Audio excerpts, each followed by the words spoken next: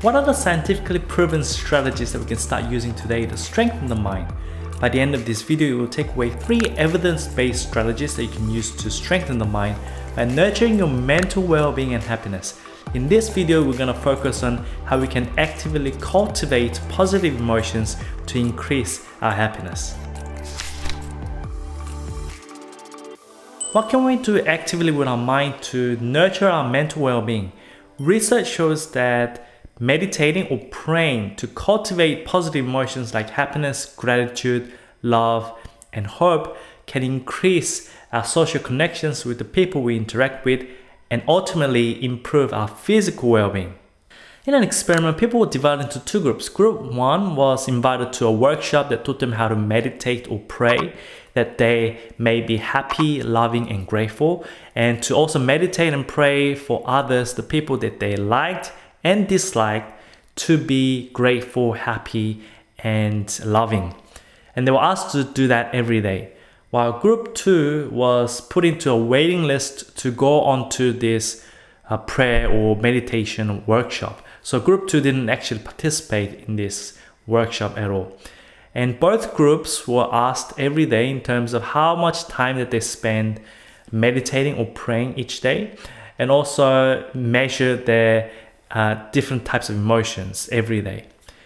And before and after the experiment, both groups were tested in terms of their vagal tone, which means how stable or variable their heart rate is while they are at rest.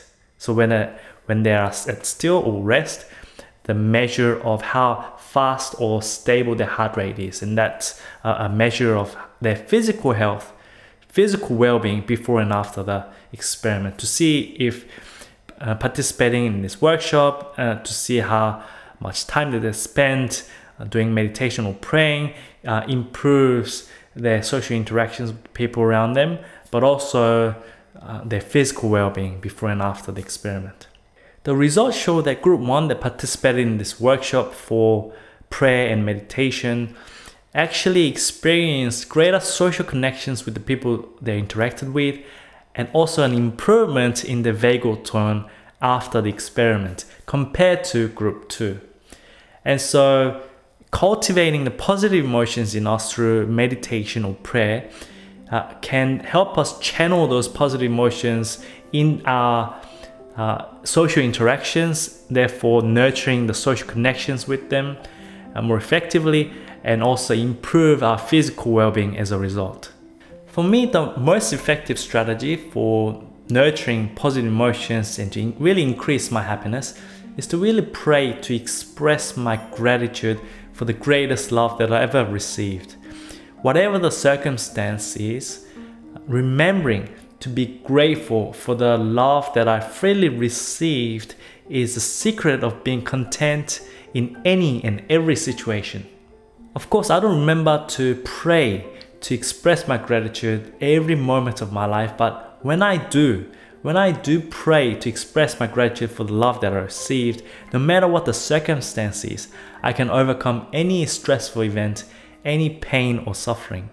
One question is, since meditation or prayer can be quite a burdensome task, like finding a really quiet place to go and to sit down, to close your eyes, to really pray and meditate, can be quite time consuming, I wonder whether the method of prayer and meditation that you engage throughout the day, but momentarily, but very frequently throughout the day, can be just as effective or even more effective in nurturing positive emotions and social connections, people we interact with, but also in improving our physical well-being.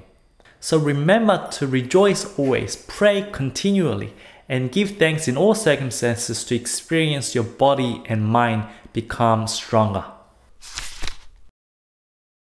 Research shows that in fact, expressing gratitude or saying thank you to other people can increase our emotional well-being and happiness. But the research also shows that people do not express gratitude as often as they should because they underestimate how much saying thank you to others can make them feel positive, but also overestimate how much awkward the recipient of gratitude might feel.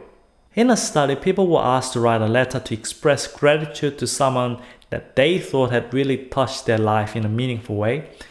And before and after the exercise of writing the letter, the emotions were measured to see how the exercise of writing the letter affects their emotions before and after writing the letter. The research also asked people to predict how much positive emotions or negative emotions the recipient of the letter would feel as a result of receiving the letter. And so if I'm writing a letter to someone that I believe really touched my life, and I'm just predicting whether the person that I'm sending the letter to will feel positive or how much awkward that they feel as a result of getting this letter. And finally, the research also asked the recipient of the letter in terms of what kind of emotions that they're feeling, their positive and negative emotions. The results show that expressing gratitude or saying thank you to other people significantly improves their emotional well-being and happiness. But the research also found that people overestimate how much awkward the person receiving the letter or gratitude will feel, and also underestimate how much positive emotions the recipient would feel. And in other words, we underestimate or undervalue the power of gratitude and worry more than we should about how much awkward the recipient might feel as a result of receiving our gratitude. So we often do not realize the power of saying thank you for improving the emotional well-being of others and also for ourselves. So it's really crazy to think how much power our words have, our mouth has on improving the well-being of ourselves and of others, right? Saying thank you can really make the other people feel positive and also cultivate positive emotions and happiness and emotional well-being in my own life. And I certainly feel very grateful to my parents for their sacrifices that they've made as a result of coming to Australia for my education when I was in my primary school. And so expressing more gratitude to them, to saying thank you to my parents more often, could in fact make them feel happier, nurture their emotional well-being, but also at the same time improve my own happiness and well-being. One question is whether different types of reasons why we feel grateful to another person can play a significant role in helping us overcome the barriers to expressing gratitude. For example, we might feel grateful to another person because he or she might have given us some really good material gifts before, like getting a really good gift from them. Or we might feel grateful because of their time or help that they have given us. Or sometimes we might feel grateful for the love and caring that we received, their sacrifices, or even the forgiveness that they've given us for any kind of faults and wrongdoings that we might have committed to them. And so the hypothesis is that we might feel more willing to express our gratitude when the reason for gratitude is based on love, caring, or the sacrifice, or even forgiveness that we might have received from them, more than when we feel grateful for them because of some material gifts that we received in the past, or even money. So remember that we have the power to improve our well-being and the well-being of others simply by remembering to feel grateful and thankful and not being afraid to express gratitude to them. Who is the person you are most grateful to and why? Share your thoughts in the comments below and also share this video to them to express gratitude to them.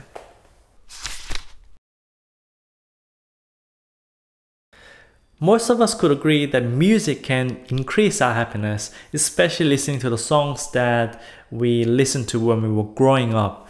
And research shows that even the songs that were released before we were born, but were the songs that were enjoyed by our parents while they were raising us during our childhood, can often remind us of our personal childhood memories and make us very happy and nostalgic. Research shows that the songs that we listen to in our early 20s stay our favorite songs for the rest of our lives.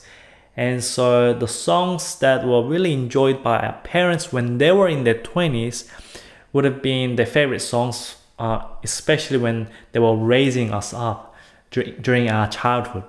And so, for example, if you were born in 1992, your parents would have been on average in their early 20s during 1980s.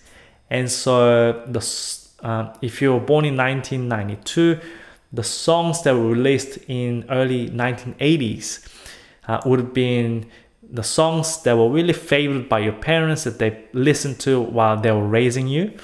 And so listening to the songs that were released in 1980s would make you feel more happiness and nostalgic by bringing up your personal childhood memories. So if you were born in 1992, the songs that might make you really happy and nostalgic are these: Call Me by Blondie, Another Brick in the Wall by Pink Floyd,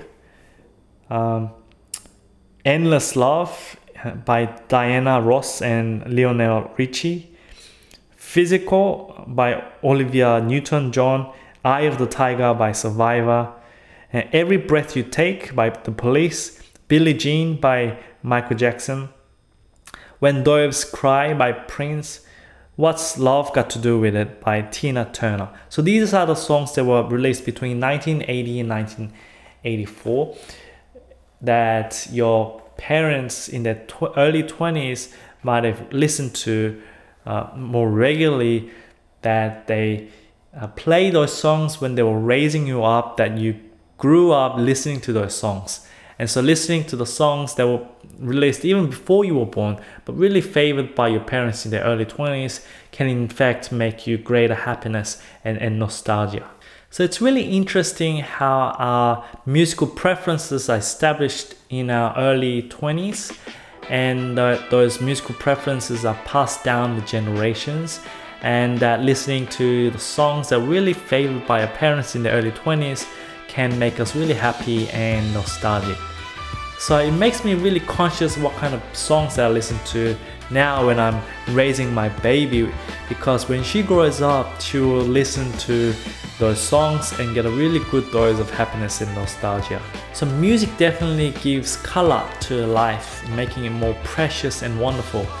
In the comments below, write what kind of songs were released when your parents were in their 20s that you remember listening to them when you were growing up, and listen to the songs and give yourself a boost in happiness and nostalgia. So the 3 key takeaways from this video are: first, spend more time meditating and praying to cultivate happiness, gratitude, and love in your heart. And that will improve the social connections that you have with other people, but also improve your physical well-being. Second, say thank you to people who really had a positive impact on your life more often, by realizing that we may not express gratitude much more frequently because we underestimate the power of gratitude in terms of generating positive emotions to the people we express gratitude to, but also we overestimate how much awkward the recipient of gratitude might feel as we express our gratitude. So spend more time expressing gratitude to the people around you to nurture your emotional well-being and the emotional well-being of other people. And do not be afraid to express gratitude. Third, spend more time listening to the songs that you listened to while you're growing up, the songs that might have been released before you were even born, that were favored by your parents when they were in their 20s, to give yourself a really great boost in happiness and nostalgia. I'm glad that you're here because you can now use scientific knowledge to strengthen your mind and to nurture your mental well-being. Subscribe to get more scientifically proven strategies to strengthen your mind.